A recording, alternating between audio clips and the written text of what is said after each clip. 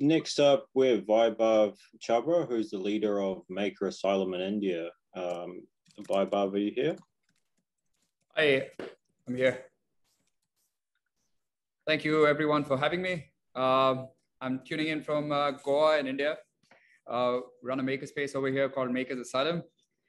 Just a quick background. We're a community makerspace that started about 8 years back to create a space for people to share tools and make things in Mumbai, and then slowly moved around quite a bit and finally settled over here in Goa about last year in the middle of the pandemic. Last year when the pandemic hit, we sort of quarantined ourselves in the lab instead of going back home and started working a lot on COVID relief. So we made 1 million face shields in a matter of 49 days through a distributed network of other labs that we were able to activate and sort of share designs, share ideas, and quickly respond. And we're able to sort of open source designs, make face shields, and scale them up quite quickly. And then we also worked on respirators and rebreather masks. We did not work on ventilators. A lot of you guys were talking about that. But this year we've been working on, this year the problem has been very severe in terms of oxygen in India. And so we got together and we started building the oxygen concentrators based on a few of the open source designs on the OxyKit and a few others. And then we've sort of developed them much further now using locally available parts, and at the same time focused on a few of the problems that we have specific to India. Like I think the team before was talking about moisture and a few other things, which is exactly the kind of stuff that we're tackling with over here, being on the coastal belt of India. And we got some really great insights by actually a dive center over here that was able to sort of give us some great inputs. Now we can solve that, at least reduce that issue using a desiccant chamber and using alumina-based zeolites. That's what we used, along with a moisture separator and cooling coil that you can see over here. That's Anul, by the way. Anul is the co-founder and at the same time the master maker. We've been building these for now about 2 weeks over here. We'll run it for you guys and show you a demo. But I also wanted to point out the way that this is being done is that through the M19 collective. So last year when we were building the shields, we sort of started this collective called the M19 collective. So last year, 42 cities, towns, and villages and labs joined the M19 initiative. And we were able to sort of manufacture in a decentralized and a distributed manner. This year, however, the collective has gone much stronger. Now we have over 150 labs and over 600 people. And the University of Cambridge Center for Distributed Manufacturing has come on board. MIT Fab Foundation has come on board. European Union has come on board. So quite a few exciting people have come on board to be able to also look into quality.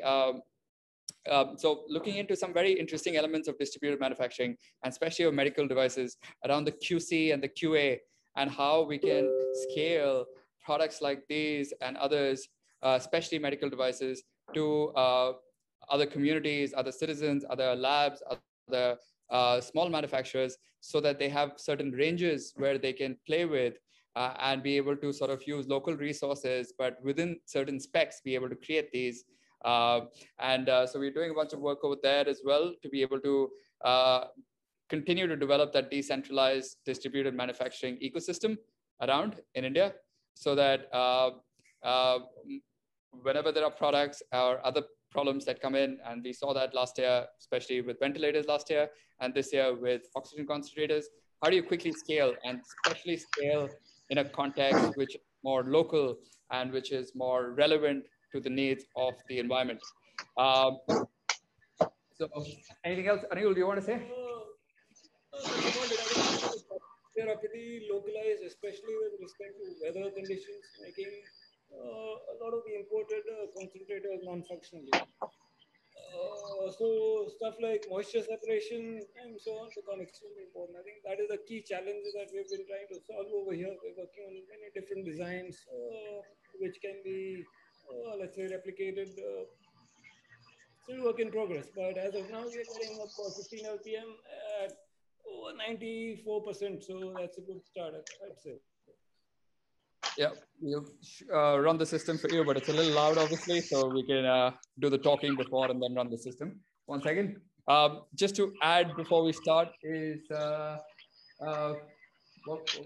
just pointed out a good point. So, moisture being the issue, and the Chinese the Chinese import. So on that note, I actually want to show you this because I think Diana, you guys also talked about it. But so we have doctors sending us all of these Chinese units that we've been getting because all of them are failing in India. So units have been imported from United States, from China, and what's happening is all of them are failing. We have requests from hospitals in South India and Goa and other places where they have over 100 units, one hospital, and another hospital wanted to give us 3,000 units to fix. So there are so many of these oxygen concentrators that have been bought in, and they're all, the zeolite is getting shot instantaneously because the moisture levels are so high. So the moment you expose that kind of moisture to the zeolite just becomes into cake, and you're not getting any oxygen out after that. And they're all getting the same error 0 ER02 or whatever, saying that oxygen level has dropped. And so that's the problem that we've been tackling with. We've gotten to a nice spot now. We've going to be releasing all the designs tomorrow, hopefully, tomorrow day after. The new bill of materials, we'll be sharing all, we're making videos on how to make them. We're making, there is obviously a GitHub repository with all the codes and everything. And most importantly, yes, we are making all the DIY videos and the documentation in local languages so that it's easier for people across India to be able to replicate and understand at least how they work, because it's important, because this time the problem has gone to the villages of India. They don't speak English. They don't speak Hindi as well. They speak different languages. And it's important that the problem be localized, even if they don't make them, but at least they know how to repair them and they know how to fix them because the pieces are reaching that. That's important. Secondly, so I'll just run this because I think I'm out of time. But yeah, and show you guys the full running. So, okay, so Anul switched on the pressure. So currently we're using a two compressor system. This is one compressor. It doesn't work that much. So we're actually using this guy, which is actually two motors instead of one motor because we need more pressure.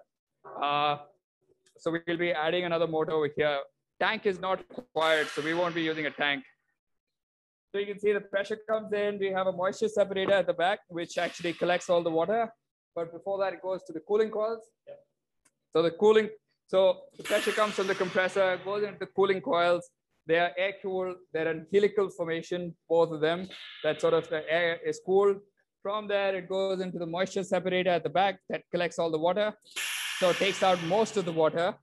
By doing this, we're able to take down the moisture level from 85%, which is ambient, to about 40%. So, sorry? No, just these two. Yeah, just with these two. Then after that, we have a desiccant chamber. That is, we call the desiccant chamber. Inside that, we have alumina-based zeolite currently, which was advised to us by a local dive center, which works really well.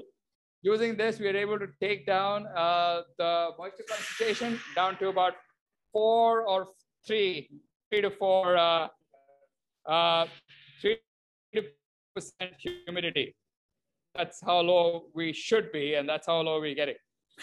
After the desiccant chamber, it goes in directly into the sieves where it's pressurized and the nitrogen is removed. And now you can see currently we're getting 97% oxygen concentration, 97.2. And we are 5 LPM. I can increase that up. Let's say about maybe 9 and 10. And this will take some time, but we'll be around. One second.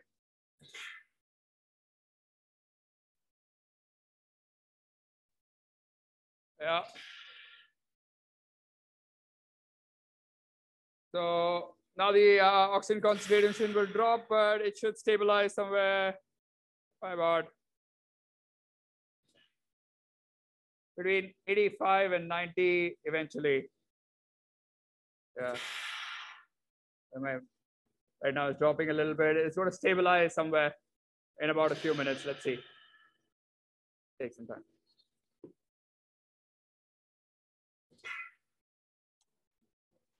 Okay, Vaibhav, that looks great. We're just sort of running tight for time, but yeah, it looks amazing. What you guys are doing is great work, especially around localization and yeah. So there's a couple of questions here about the desiccant chamber. Do you know how long it is lasting for, and what kind of desiccant were you using? So we're using alumina-based zeolite currently. It's the first, so we tested out the first batch, which lasted us about 1 week. And running about 3 to 4 hours a day at least for trials at the moment. But to be honest, we need to do that test properly. That how long exactly does the fresh batch of desiccant last for is something that we're working on, because we just got the machines working a few days back. We were hit by a cyclone in India. So we got a little caught up, and now we've managed to get the oxygen concentrators, and now we need to test the desiccant, yes. Great, awesome. Well, thanks for your presentation. It was really great to see, and good luck with your project.